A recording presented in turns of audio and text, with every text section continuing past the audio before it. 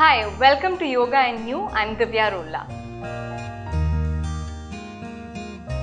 In the last episode, we were getting ourselves ready for the seated and the standing forward bends by really stretching our hamstrings and our calf muscles. Today, we're going to proceed in the same direction, except we're going to add one more element to it, that is making sure that we really stretch our groin, and we're going to add a few hip openers to it.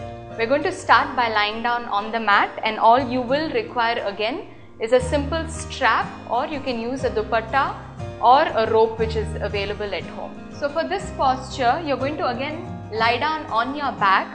Make sure your feet are really pressed against the wall, hip width apart and parallel. Don't let your feet roll out. Wrap it around the midpoint of your foot and lie down. Readjust so that your feet are being pressed into the mat. As you inhale, stay in position. As you exhale, slowly lift the leg up, making sure the other leg is pressing down into the mat. Your shoulders and neck are relaxed and your toes are pointed towards you. From here, on the next exhalation, start opening your leg completely to the right.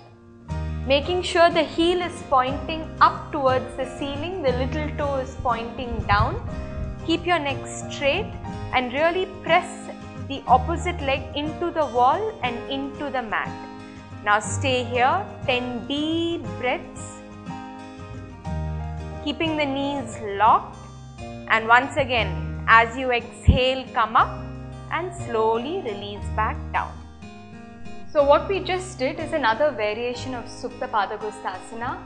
Here the stretch you will feel is a very deep stretch in your hamstring, your calf muscle, but at the same time it stretches the entire inner thigh muscles.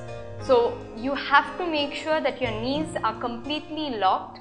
The foot against the wall is really pushing into the wall, and all the toes are pointing towards you so that your feet is in a flexed position and not in a point position.